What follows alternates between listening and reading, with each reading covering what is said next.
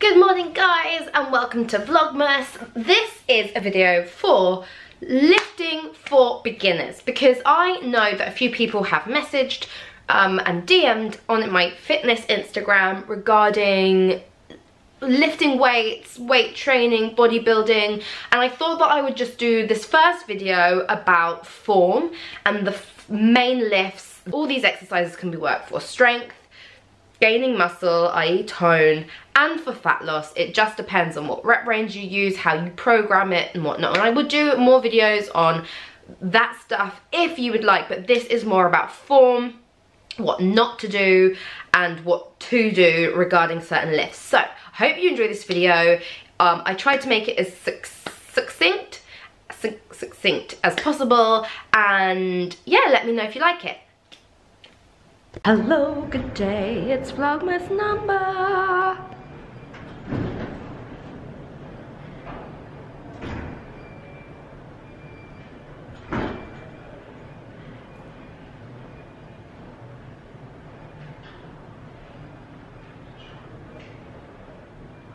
So I thought that I would do a video on going to the gym for beginners because I know that on Instagram people have asked me about how to start going to the gym and fearing lifting weights or doing exercises wrong, and I ask my clients to send me videos of them doing their lifts, and I try and put up some lifts on my Instagram, but I thought I would make a video filming the do's and don'ts of all the main lifts. Now, I would consider the main lifts to be squat, deadlift, shoulder press, chest press, and barbell row. They're like the main lifts.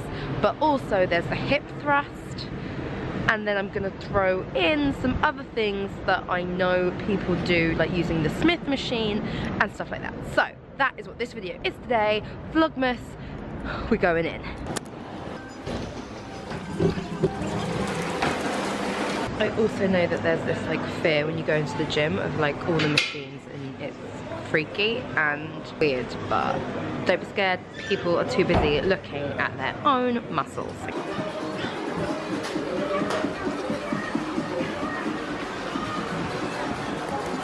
Always warm up. Warm up the muscles that you're about to use, warm them up, because I promise it will help with lifts and it will prevent you from getting injured, okay? Warm up.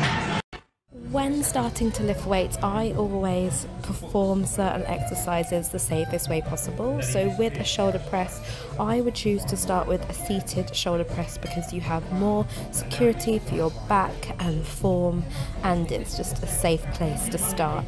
With the seated shoulder press, I advise to have your back and bum as close to the back of the chair as possible, and use weights that aren't too heavy to lift up in the first place so that you can perform all of the reps. Definitely don't not have your legs down on the ground for support. You want to use your feet to ground yourself. With a chest press, you have the choice of doing a dumbbell chest press as well as a barbell. I always advise to use a barbell when starting to do the bench press because it just gives you more security as you go down with the weights and as you lift the weights. You can start where you have your back pushed into the bench, or you can create a bit of an arch like an Olympic lifter, but this would take a little bit more explaining. When you start, you want to have your wrists above your shoulders and bring the barbell down to your chest, not to touch it. Always use a tempo, I believe, when starting of something like a 2 second by 2 seconds. So you would count 1, 2, hold it for a split second, and then 1, 2 up. This just means that you are performing the exercises safe.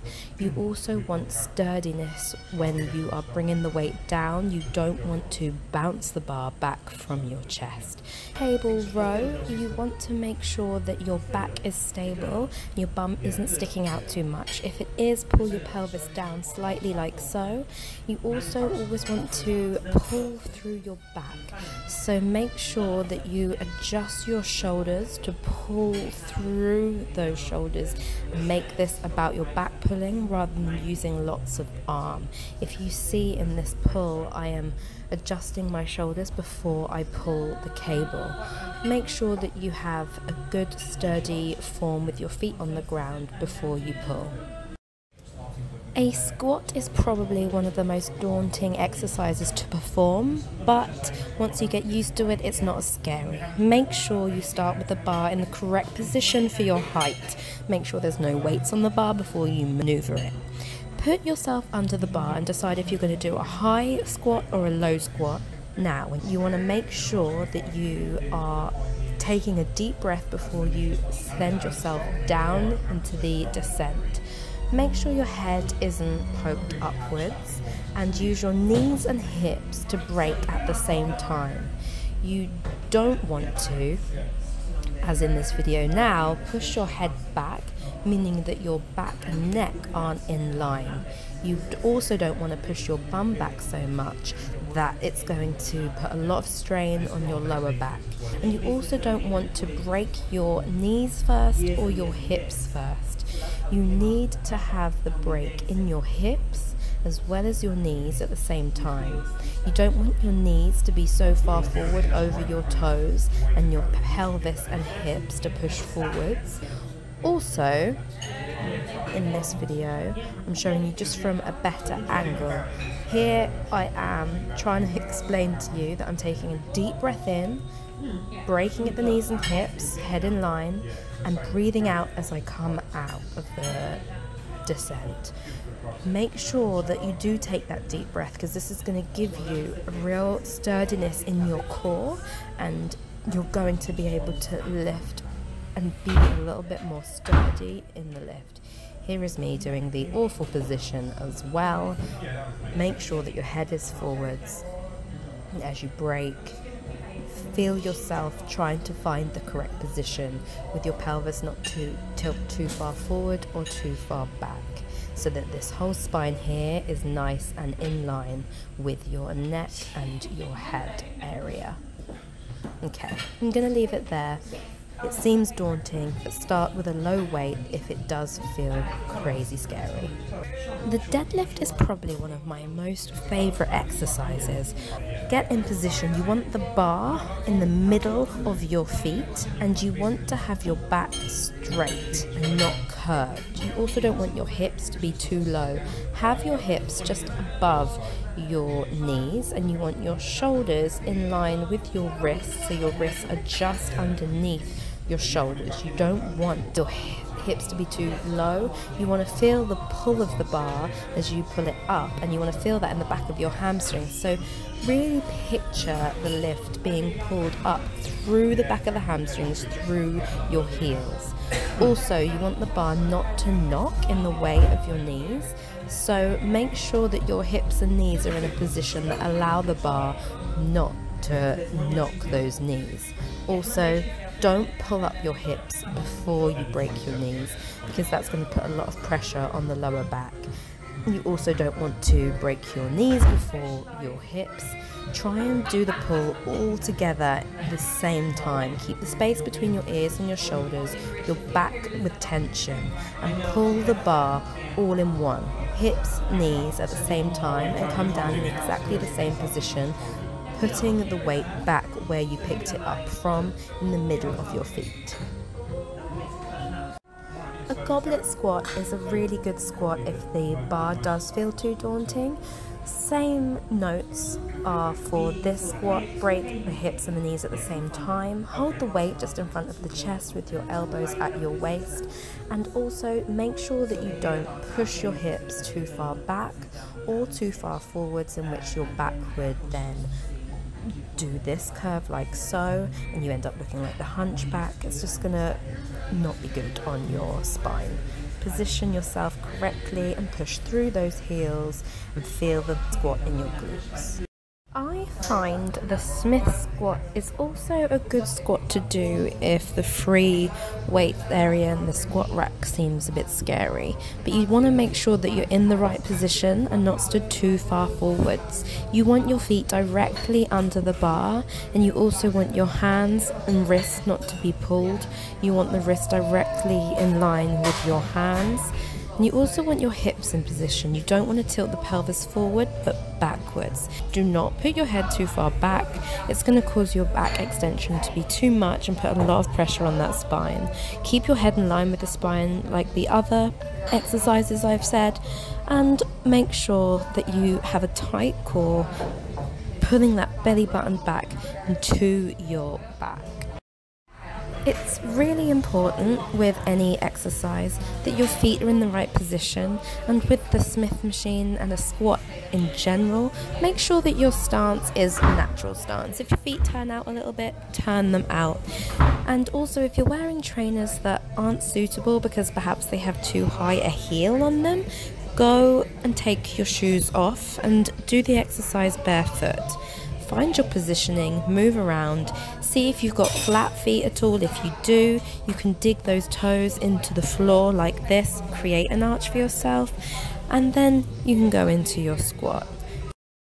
The reason why flat feet isn't great is because with having no arch means that when I do squat, it means that my knees buck and bend inwards together, and you want your knees to go directly forwards towards your toes. So I create this arch by pushing my toe into the ground to give my knees a better alignment, and then I also find my stance is better wider because that really helps with my knee positioning and where my butt would go. First rule of thumb with a hip thrust is to make sure you are comfortable, because if you see here, this exercise can get really uncomfortable if you don't use a cushioning for your fanny pad, or if you're a guy, for your willy. So make sure you are able to either use a Olympic bar pad or get a mat from your gym like I'm about to do here. Also, make sure your weights are on the bar correctly. It's best to use the clips, which you can see in this video, which I don't use. That is naughty. So grab a mat, fold it. You can fold it in half, you can fold it in half again. Anything that is really going to cushion your pelvis, your ovaries and your vagina. Then roll the bar back. You want to make sure that your bench is in position so that your elbows are able to just sit on the bench and your back is just in line with the edge of the bench. As you push your feet up and your knees and feet are at a right angle, you want to bring the bar to a horizontal so that your pelvis is flat, if you see here, so that you're using your glutes. I hope that you enjoyed the video. I hope that the lifts made sense. I hope some of the notes worked in terms of, it's very hard sometimes when you're not with a client to exactly show certain things, but I just hope this was informative and useful so that next time you go down the gym and you are a bit worried about using the Olympic bar or the weight section, because it's still intimidating because men are there doing their bicep curls and you want to get there and you want to do your hip thrusts. Stereotypes. But also you might want to go and do your bicep curls, and I'd love it if I saw men in my gym doing hip thrusts, but other than Brett Contreras and the people he posts, I've never seen anyone in my gym doing hip thrusts. They should, because they would gain a lot from it. Good glutes, good power, strength. Glute strength. It's underrated. Anyway, I digress. So, I hope you enjoyed the video. Subscribe, like. I'm still feeling out exactly what it is I want to share and what it is you guys want to see from me. So, let me know in the comments below, and I will see you guys soon. Okay, bye.